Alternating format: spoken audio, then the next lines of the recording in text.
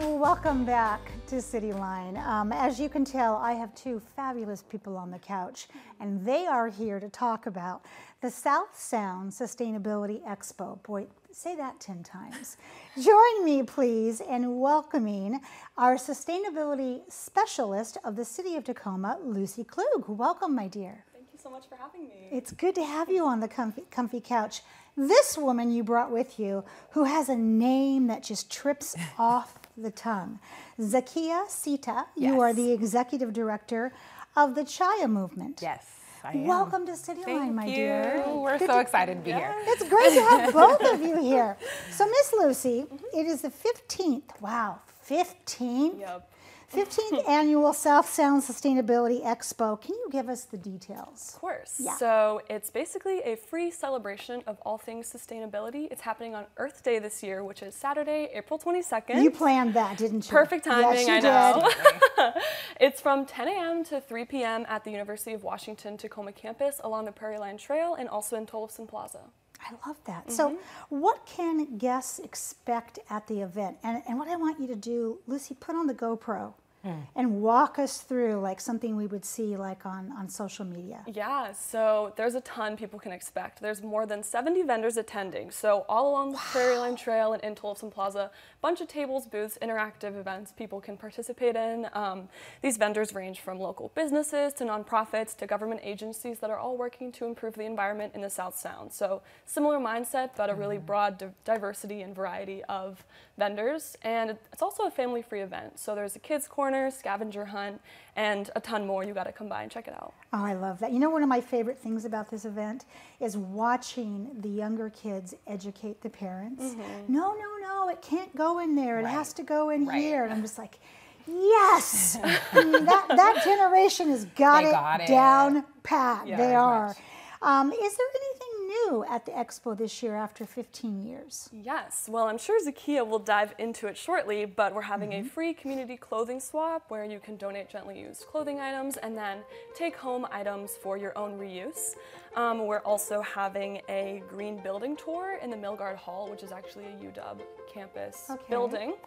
And there's also going to be some free test rides of electric bikes and electric scooters hosted by Rad Power Bikes and Razor Micromobility. I love that. Yeah, those electric bikes. So cool. They're so fun. They are so much fun and so fast, Yeah. yes. So, Zakia, tell us about the Chaya movement and why you chose to get involved in this year's Expo. That's a great question. The Chaya movement actually has been involved with the Expo in some kind of way since about 2018. Okay. Starting from being a vendor to hosting a panel conversation around sustainability and sustainable fashion around the Sound. And this year, finally being able to allow us to partner with the city in this way to do our signature clothing swap event, which is something we've been doing since 2018 as well in local communities or small spaces. And so the Expo was a perfect opportunity to be able to do that. The city wants it. The city's been asking for it. They're always looking for ways to get rid of clothing in a sustainable way that's environmentally friendly. So it was definitely a perfect partnership for us to be able to host the event with the Expo. So what should guests bring to be prepared for the clothing swap, either to give it but also to take it? I would say bring a bag. Yeah, bring your own bag. Bring your own bag. That's the way to be right. sustainable. But yeah, just go through your closet and bring things that are, I would say, spring, summer, thinking about the season we're in. Men, women, gender neutral clothing, shoes. Yes. And so I would say anything from shirts, pants, skirts, dresses, jackets. Yes. So thinking about all of those items, we will take them, and hopefully you will leave with a bag full of stuff as well. And hangers. We need hangers. Oh! See, nobody ever needs hangers. We all want to get rid of them. We'll need them to display the clothing. So there we yes. go. So now I'm curious, Zakia, what was the reason why you started this?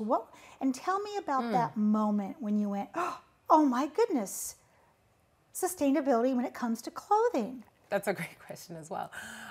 So the Chaya movement actually started out as a resale entity. We curated vintage clothing and quality pre-owned clothing and sold them. But my professional journey actually started with Citizens for a Healthy Bay. And so that was my first job ever. I was an intern there in the summer and really got to see firsthand how a small community entity can make an impact within the environmental space, but it gave me that perspective. So when I started researching the benefit of recycled clothing, I stumbled upon just the waste that clothing creates. And not only that, the environmental impact, the unethical practices within fashion. And that became just a mission for me to just want to educate and empower consumers just on how we can have an impact in a positive way and be more conscious and mindful when it comes to our clothing. And naturally, the Chaya movement was born. And so what we do is empower future fashion professionals to be able to have that mindset before they go into their fashion career, to know just what type of impact they can have within fashion, thinking about product, thinking about how clothing is designed, thinking about supply chain, and even what happens after the life of a garment. So just really giving that impact that way. Yes, there's a great documentary out called Fast Fashion. Boy, once you watch that, that will change how you view clothing. Absolutely. From the person who's making it and not making very much money to how that garment does not last because of what it's made of, and then it ends up in our landfills. In a landfill, exactly. It does. So, Lucy, this event is also in Tollefson Plaza. I love Tollefson Plaza. So what will be happening there? Because we saw pictures of cars and I saw the scooters. Ooh, yes. So there's a lot of exciting stuff happening in Tollefson Plaza. Our urban forestry team at the city is actually hosting a pop-up forest again this year. Oh, so, I love that. Yeah, community members can learn about trees, why they're beneficial to our neighborhoods and environment, and then even take home trees that very day to plant themselves. So, yay! Yeah. It's a perfect time to plant a tree. It's Right? springtime, yes. And then what other ways is the city working to get the word out about sustainability? Because sustainability is everywhere. It's even in our language. Right. Yeah. So the city is doing outreach and community engagement year-round about sustainability, and we're really working towards reaching goals in our 2030 Climate Action Plan. We actually just finished up our 2022 progress report of the Climate Action Plan, so we're really going to be encouraging community members to check that out and see how the city's doing in reaching these goals, our success stories, and where we're falling behind as well. So, and can you give us a little sneak? How are we doing? Are we? Well, considering it's just the first year, we still have a ways to go, but there are a lot of successes, and especially with our community engagement efforts like tree plantings, we have a bunch that have happened this past year, a bunch planned ahead. Yeah, a lot of community engagement plans. Absolutely. So, yeah. I love that. Let's talk about Zakia. Why do you feel it's significant of the expo taking place on Earth Day this year? Because you could look at it and go, gosh, maybe you won't get as much people because people will be out doing marathons, they'll be picking up a litter. Why Earth Day? That's a great question, and it's like, why wouldn't we do it on Earth Day? Yes, there we go. You know, I think about the community, and as we've already shared, they're very engaged, especially here in Tacoma, when it comes to sustainability and efforts and way to actually like participate.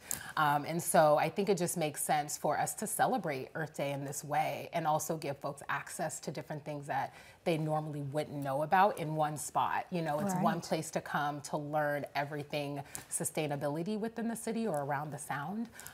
So it's just a question of why wouldn't it, if we could do it on Earth Day, it just makes sense to do it on that day. And then also tying in the textile recycling aspect of that as well, because folks really don't know how to access that. And so this is also a way to pair the swap and give folks an opportunity to participate in it that way too. It's everything for everybody. Everything. That's kind of how I And feel the about this. Yeah. So, Lucy, who is sponsoring this event this year? So the event is hosted by the Office of Environmental Policy and Sustainability, but it's sponsored by Tacoma Public Utilities, Environmental Services, Puget Sound Cooperative Credit Union, and people can explore all of the sponsors and vendors on our website, which is southsoundsustainabilityexpo.org. Very nice. So what are you both most looking forward to at the expo? And let's start with you first, Zakia. What I'm most looking forward to, I always look forward to just engaging with the community. Yep. It is just such a great time to see the faces and the excitement and feel the energy.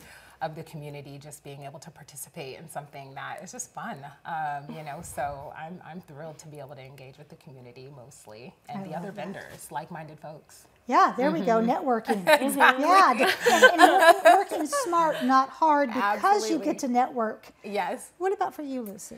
Well, I mean, the obvious answer is the clothing swap. I love to thrift, and if it's free, then that's even better. But I guess also just learning from all the vendors and incorporating new sustainable habits into my everyday lifestyle, because you never learn enough, and I'm excited to see what else is out there. I bet. Who do we need to thank in this last few minutes? Well, our volunteers, Yes. we actually still could use some volunteer help. Oh, okay. So, especially with the clothing swap. Yes, So if anyone's please. interested, please go to our websites or Facebook events and sign up to volunteer. But also just all of the vendors, the sponsors, everybody involved and everybody attending. I love that, because you mentioned as when we opened, this is the 15th annual. Right. So you know enough now that when this gets launched on Earth Day, the next day you start planning the next year. Right. Yeah. Yeah, absolutely. So this is what I call a well-oiled machine For at sure. this point. It is. Yeah. Absolutely.